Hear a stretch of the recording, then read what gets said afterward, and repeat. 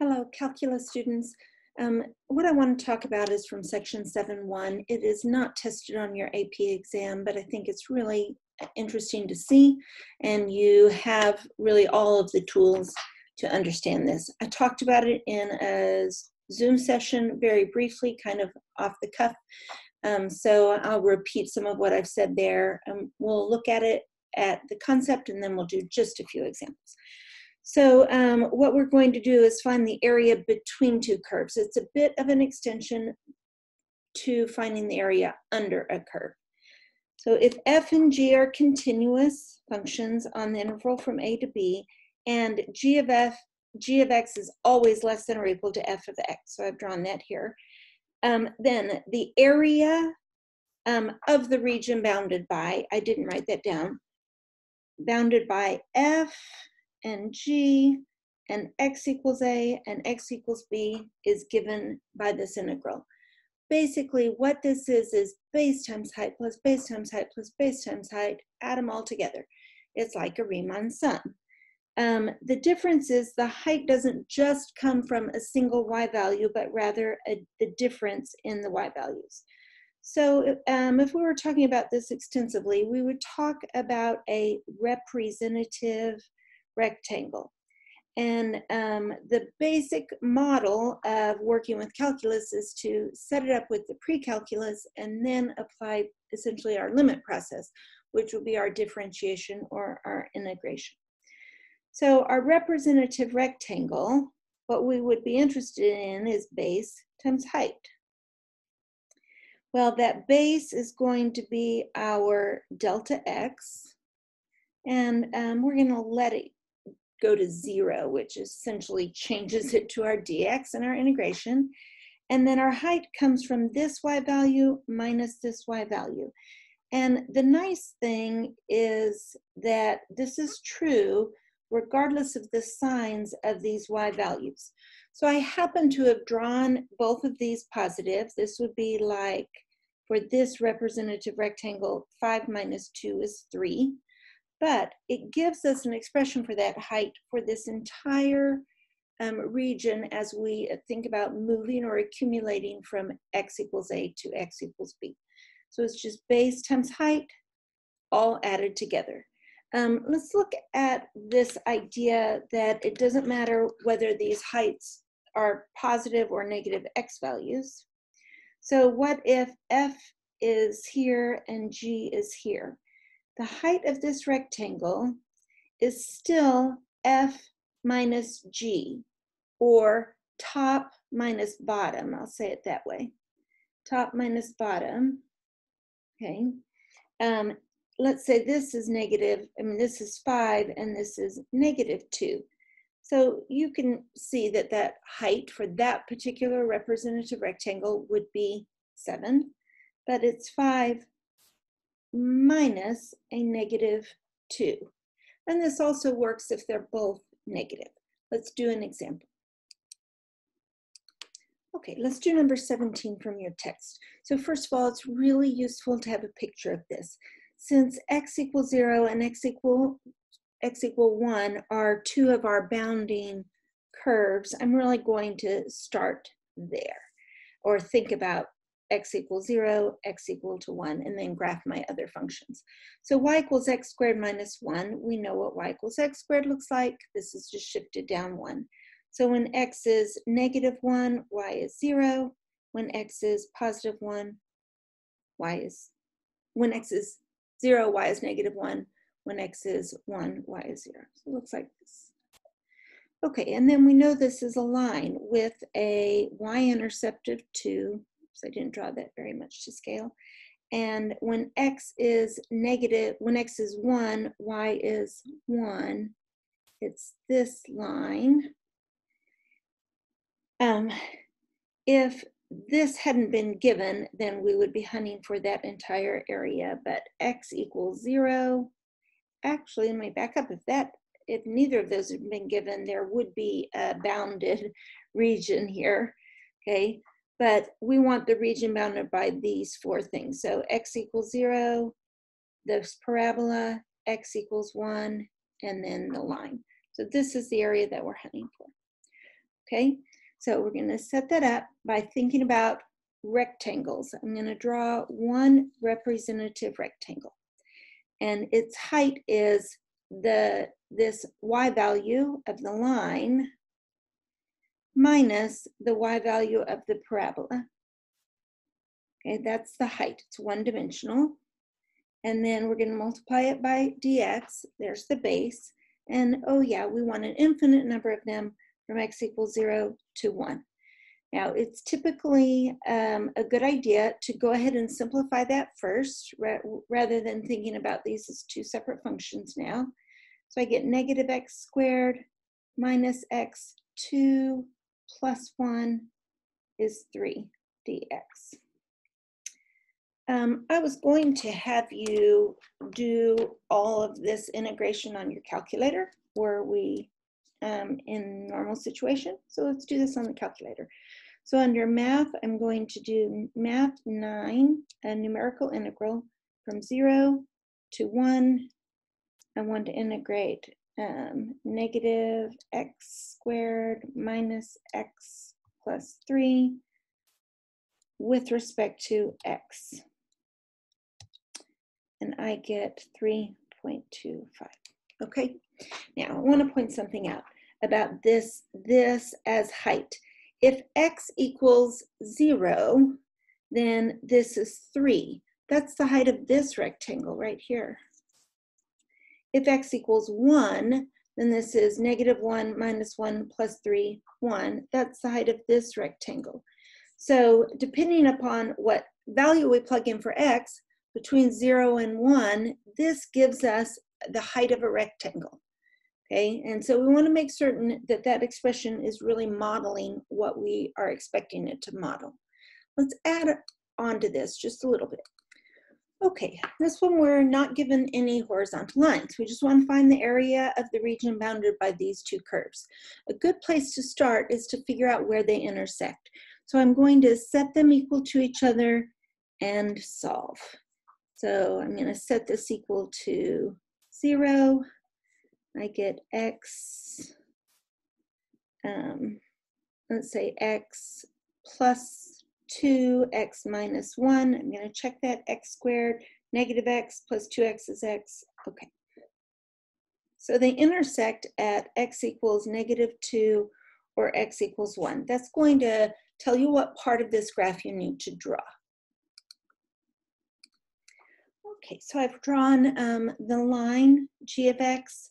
I drew that first, and then the curve f of x. And what's important here is to notice that g is always bigger than f. So our representative rectangle is going to be, we'll notice that it's from g to f. So our area is the height of that rectangle, g, which is x plus 2 minus f. That's the height of our rectangle times our base. And oh yeah, we want an infinite number of them from negative 2 to 1. Okay, so again, let's simplify the integrand. We get negative x squared, x minus 2x is negative x plus 2 dx.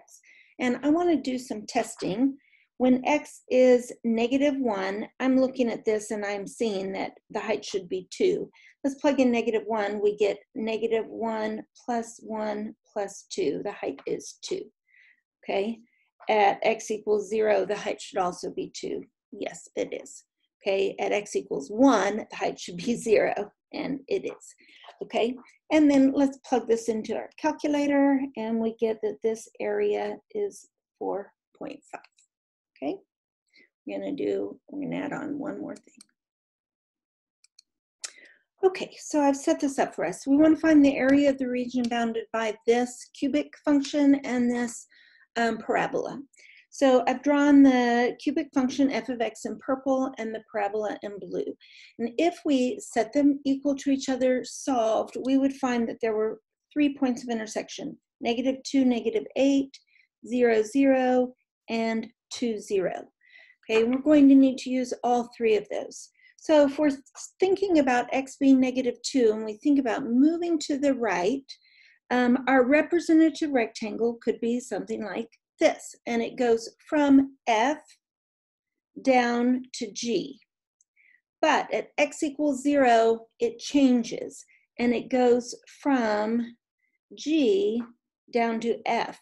So to find this total area bounded by these curves, we'd have to set up two integrals.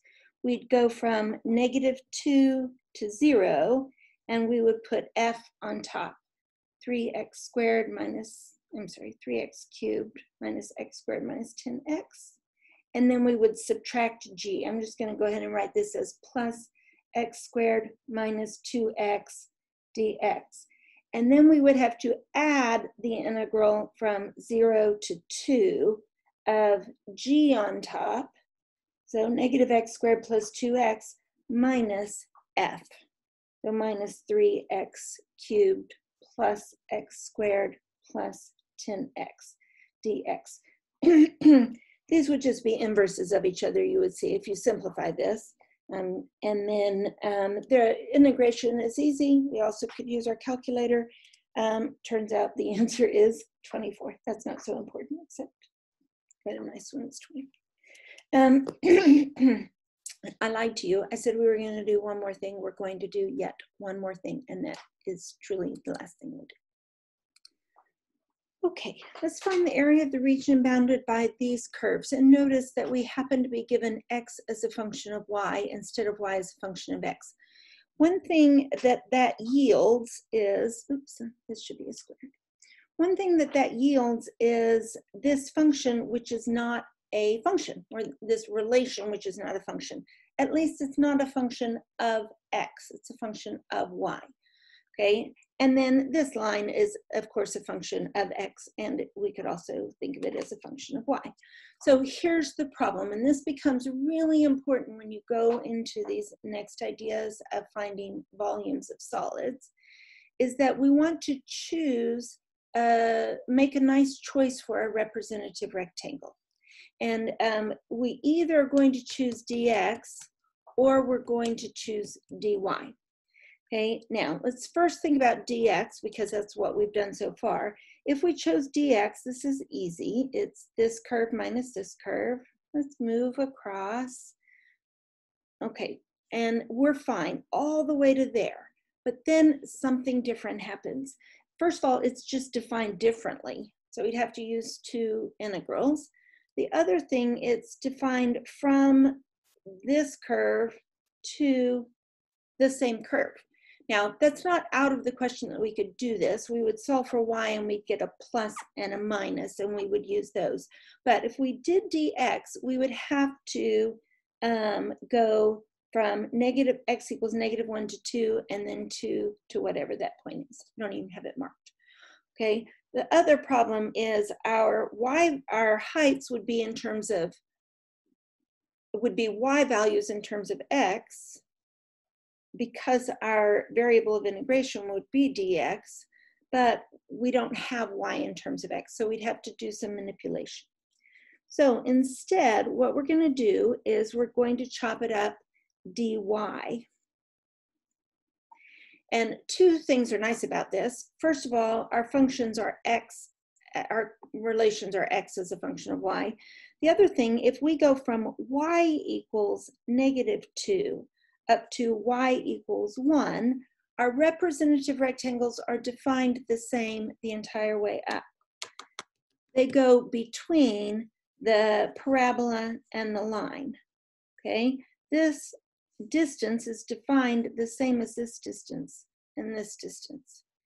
Okay, so a difference is we're going to take this bigger x value minus this smaller x value, and to find that height. For example, right here, we would take this x value on the parabola, and we would subtract this x value from the line, and we get this. We're essentially finding the difference between those two x values for that particular representative rectangle. Otherwise, it's the same. So once we choose dy, that drives everything about the integral. including our limits of integration. So we're going to go from y equals -2 up to y equals 1. We're going to take the x value of, instead of top minus bottom, we do right minus left. So we take the x value of the curve on the right minus the x value of the curve on the left. I'll just write it as y minus 1. And then our height, that small element in the base times height computation, is dy. Okay, again, I would simplify this first. I'm going to go ahead and put this in descending order. 3 minus 1 is 2. And let's take a peek at this. Well, I don't have great numbers written down, so we won't do that. But I'll tell you the answer. It's 9/2. That's not so important. Okay, so with what we would have been doing next, the decision about whether to do dx or dy would really drive how the expressions were set up for volumes. And often you can do it two ways. Usually one way is hard and one way is easier. So just wanted to give you a peek at that. I wish we were fully doing it. No requirements of homework from this. Keep reviewing, keep studying. Got about one more week. You're going to do great. Goodbye.